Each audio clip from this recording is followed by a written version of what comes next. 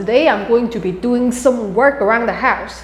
I'm going to show you how to put together a home network by pulling Ethernet cable and installing a basic server cabinet. As most of you know, I just moved into what I guess North Americans would call a townhouse. It needs a lot of work, and like most Chinese construction, all the interior walls are concrete and steel. One of the downsides to that is Wi-Fi signals don't get very far, and I have 4 floors that need Wi-Fi.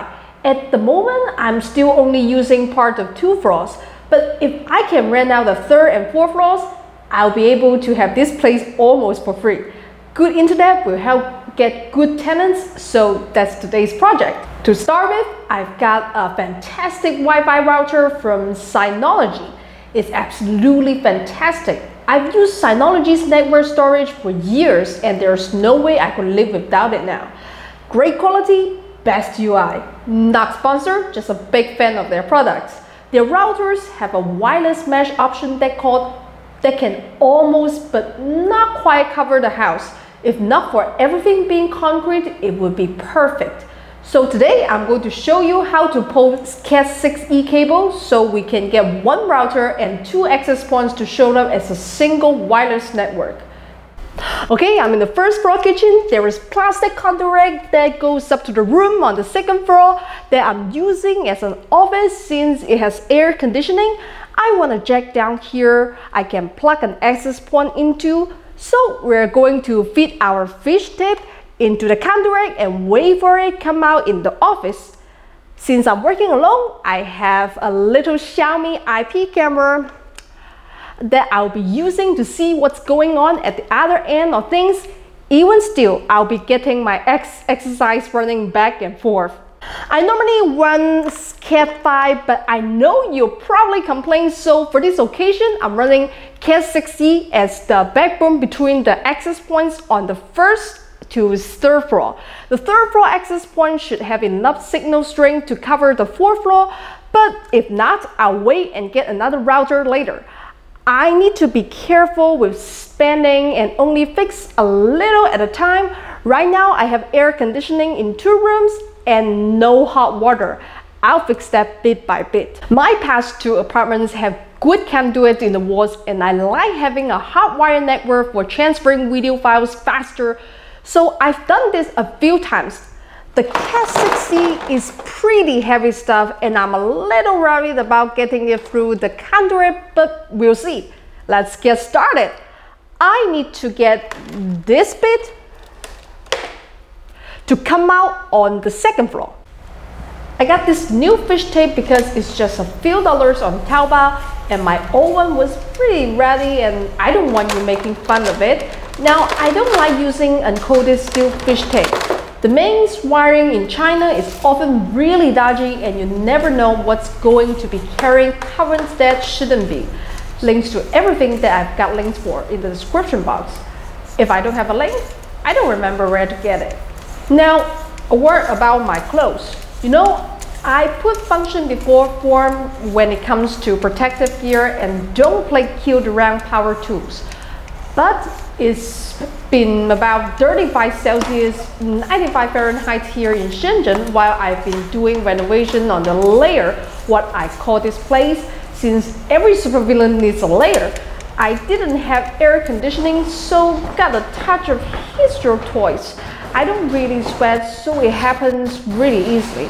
I then tried working in shorts and a sports bra, but got all scraped and banged up and have no pockets worth calling a pocket.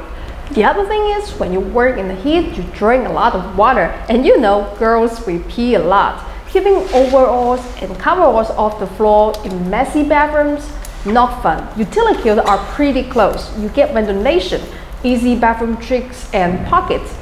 It would be costly to import one though, so I found a pair of men's cargo pants on Taobao with really good pockets and have it cut into a kind of skirt. I found some leg and arm sleeves with built-in knee and elbow pads that have been working great. Much fewer bruises and scrapes on my arms and legs, and they seem to breathe pretty well. Okay, looks good. Now let's do it again on the 3rd floor. I tried heavy leather boots, But honestly, I'm less likely to drop something on my foot than I am to slip off a ladder, so I wanted something with good grips that I could feel surfaces with. In Japan and Hong Kong, the construction workers doing the bamboo scaffolding wear soft shoes, and so far it seems better for my knees than heavy boots.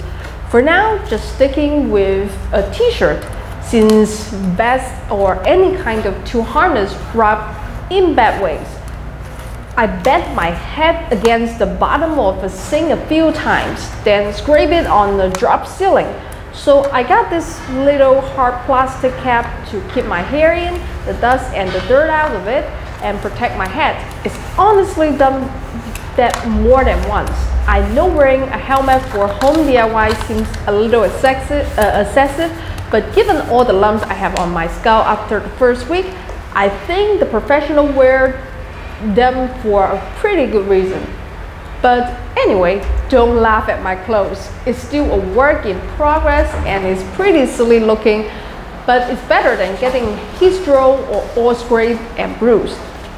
I just need to take a breath and cool off for a minute. It's so hot. As most of you know, I've been through several rounds of defounding, and getting this channel to where it is now has been pretty challenging. Of course, no one's entitled to earn a living off YouTube, but I've always sold a lot of whatever product or service I feature on my channel, and there's really in that. That's a job.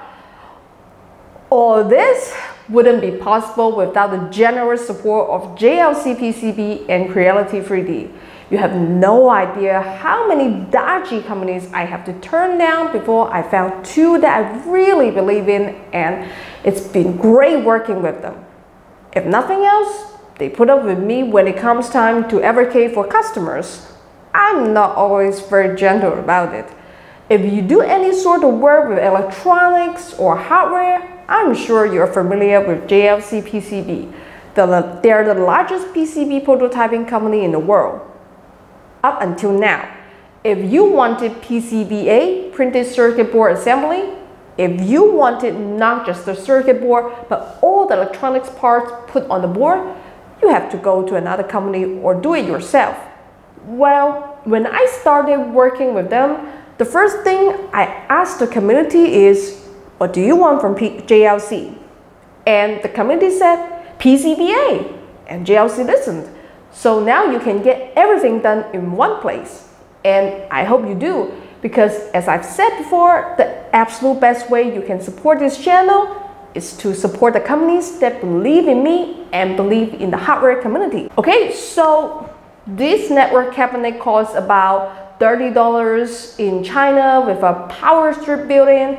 I would imagine a little more in the West. The metal is a bit thin, but again, this place is rental, and over-specing something relatively unimportant and blowing your budget before you get to more important things is a pretty common engineering mistake. This is absolutely sufficient for the job. I bought it without a fan because they use the cheapest fans, which are noisy, so I'll just buy a nice quiet fan. Don't go without a fan for long. Heat buildup will kill your gear. I'm going to attach it to the wall over the ugly hole and run the Cat6 cables in the back. The router has to go on the top or the metal box will block the signal.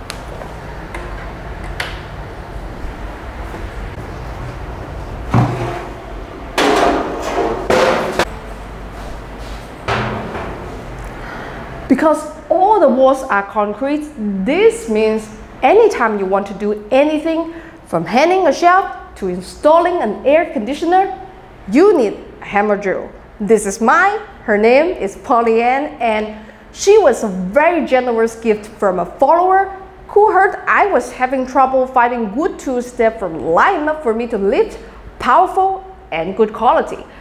I've been to the hardware store and tried out a ton. So far, the Makita 18-volt brushless series seem to do that best. They're a bit out of my budget though, so if anyone has contacts at Makita, help a girl out. I sell a ton of whatever I use on this channel, and no sponsor has ever lost money on giving me a review unit.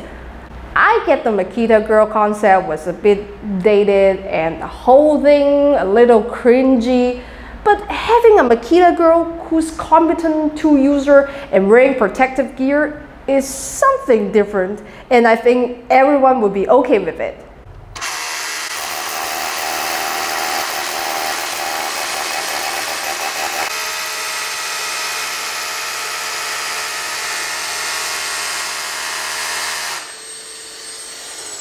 The built-in vacuum gets almost all the dust, so it's really good to use around electronics because there is no mess. Okay, that was just the pilot hole, and now I changed the drill bit and we are going to make the final holes.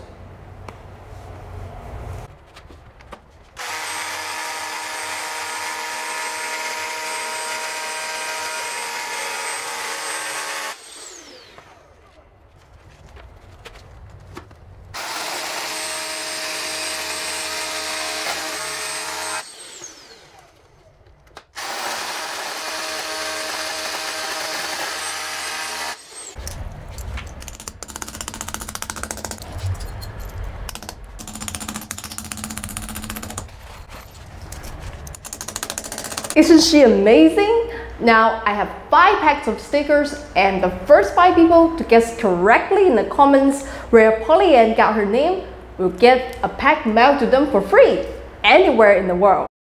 That's it for today. Next week, I'm going to show you how to terminate the cable and organize your network cabinet.